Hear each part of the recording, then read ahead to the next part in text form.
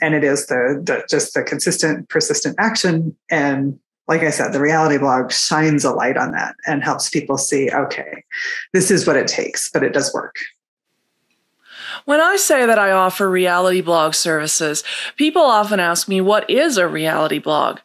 So a reality blog is used by companies that want to market themselves more organically via content, using content to showcase and highlight their services. And the basic concept of a reality blogger is that someone comes in from the outside to use your product or your service or your information marketing toolkit and shows week by week, month by month, how they use it to build their business, improve their lives, whatever it is your service does. Of course, this can be adapted to all sorts of different methods and ways, from daily content to video, to testimonials, to interviews, to just telling the stories of clients, just as long as it's consistent and real life, showing more the human side of things. I've been the reality blogger at Wealthy Webwriter for a year now, and I thought I would interview Heather Robson, who is the managing editor of Wealthy Webwriter, about what the value of having a reality blogger brings to their site and their information marketing toolkit. So I just wanted to ask you what the value is to you of having a reality blogger. So as the managing editor of Wealthy Webwriter, my primary job is to bring things of value to our community at large. And one of the things that we've noticed over the years is, while it is really, really good for our members to hear from experts and to hear from wild success stories, it is also really helpful for them to hear from somebody who is just a couple of steps in front of them. It's so much easier for them to visualize going from where they are to where a reality blogger is than going from where they are to where Ben Settle is, or where Brian Clark is, or where Nick Osborne is, or sometimes even where somebody who is newer to this but is still a big success story, like Mindy McCourse or Christina Gillick or Steve Maurer. And so that's what the reality blog really brings to our community. It shows a writer who is in a very similar position to them, but maybe moving forward a little more quickly or with a little bit more purpose. It shows them that path that person is on, and it can make this whole journey of becoming a paid writer seem much more tangible and much more achievable. And I think that is very important for our Wealthy Webwriter audience. Yeah, that was kind of my impression too, because when I wasn't the reality blogger and I was watching other reality bloggers, it was kind of encapsulated the idea for me that it wasn't just, the Nick Osbornes and even like the Steve Mauers, the rocket shot guys who could just do it overnight, it seemed like. And it was like some people struggled and some people, and even like I went back and reread some of Candace Lazar's reality blogs before I got started, and it was like, to me, she's this big success story and she's so far ahead, and yet when you go back and read her weekly blogs, it was like, yeah, there was quite a bit of struggle, and this was how she came up with the solution to this problem, and it really helped me to visualize it for myself. Yeah. One of the things I think the reality blog, a couple of things that really brings home. So you just mentioned those, skyrocket to success, the overnight success. And every overnight success story has years and years of background work and effort, and sometimes struggle and frustration that we never really saw because they weren't a name yet. Like, Brian Clark wasn't just Brian Clark. He was, a lawyer and a real estate person, and then started doing Copyblogger and built kind of an online empire. But that was years in the making for him before he became this household name among copywriters. Steve Maurer is the same way. He's wonderfully successful and has this amazing, found a new path, but often that frustration and that work that we're putting in goes unseen. And the reality blog is kind of nice because it shines a light on it. And one thing that I tell most writers that I think is sometimes really hard to believe, but the reality blog makes it easier to believe, is if you stick with it, you do hit a tipping point. I've seen that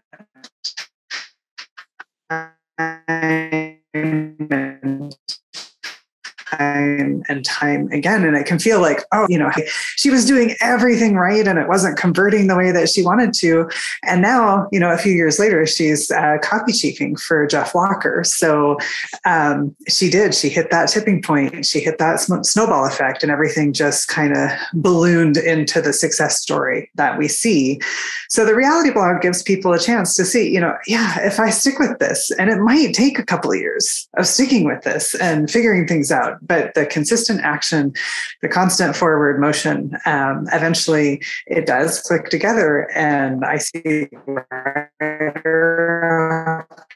writer who, they start out with, where do I start? And, how do I get clients? And they're bringing to me are, how do I manage my time? Because I have all of these deadlines and it's really freaking me out. I have too many clients. What do I do? So the reality blog sets a writer up, kind of forces them to take that persistent, consistent action.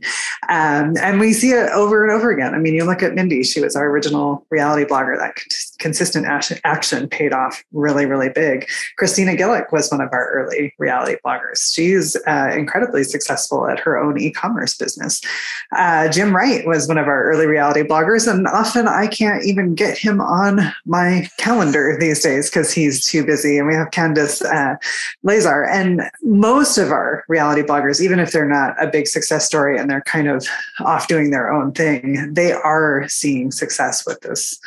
And it is just the consistent, persistent action. And like I said, the reality blog shines a light on that and helps people see, okay, this is what it takes, but it does work. Yeah.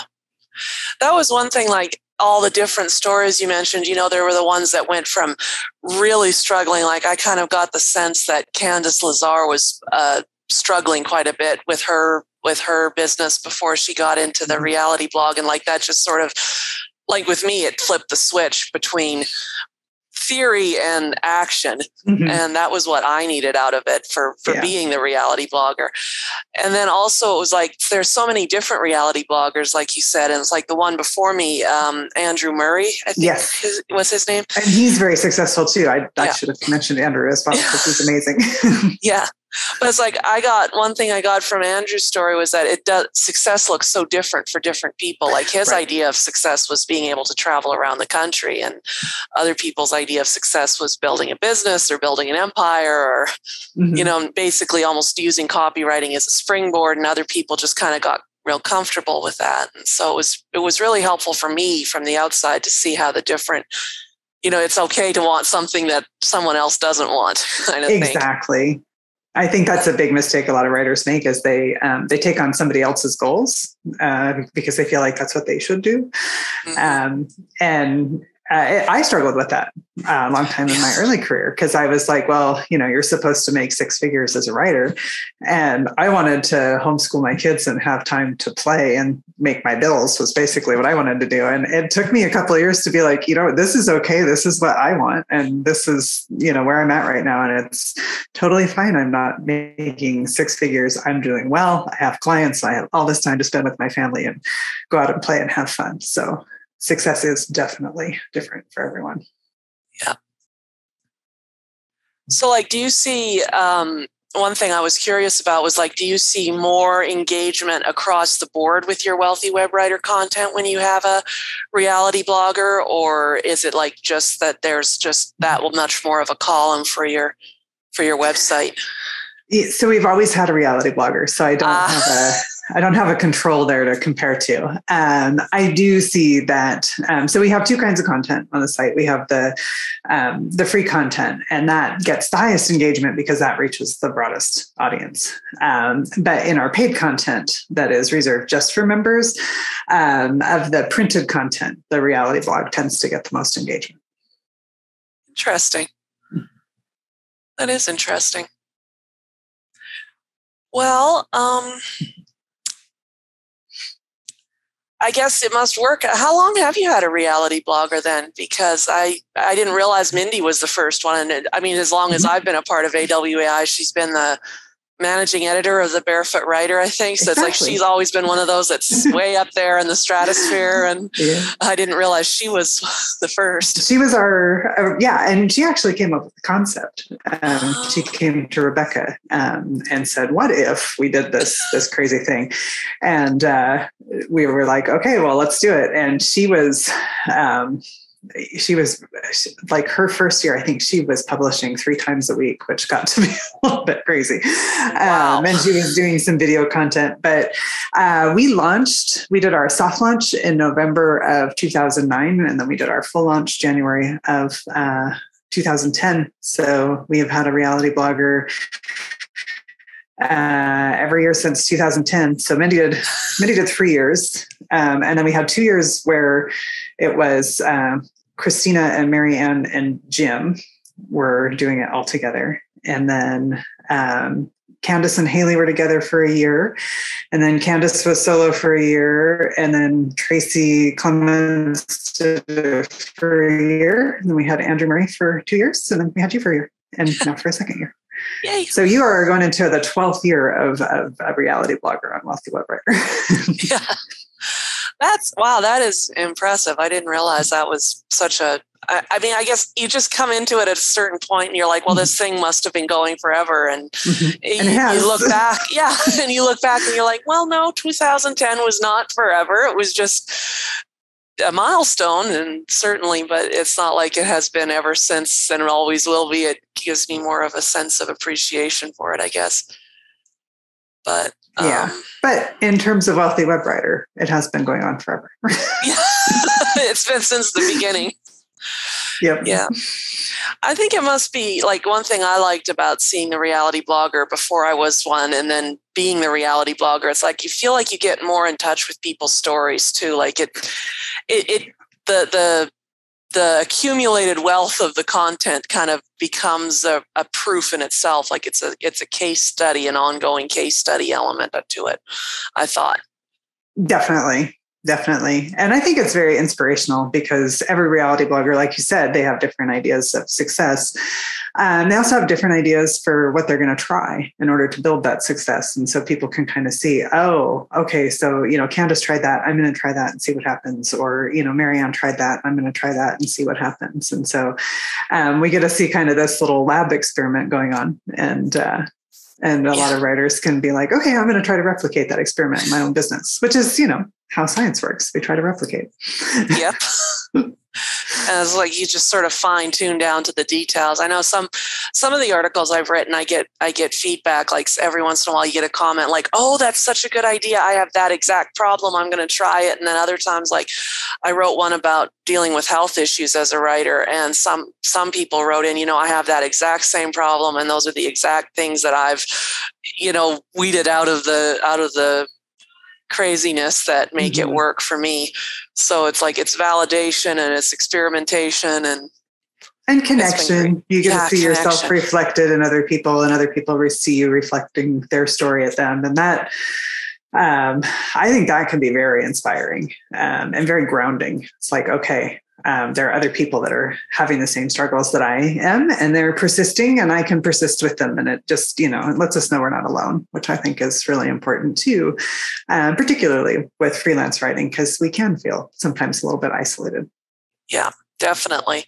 I know I always felt I was a fiction writer, a novel writer before I started copywriting. And it was such an isolationist thing. Like there was no community, there was no support. It felt like it probably was, but it's a lot harder to tap into not knowing the marketing side of things. And it's like, I think now when I get back to restarting it, it'll be like, I know how to build a community and I know how to reach out for help. But when you just, the thing about the copywriting was there's all these different elements, and the reality blog has been a real big one for helping me build my confidence. So good. And I think you're helping a lot of writers build their confidence. So we're all paying it forward. Thank you.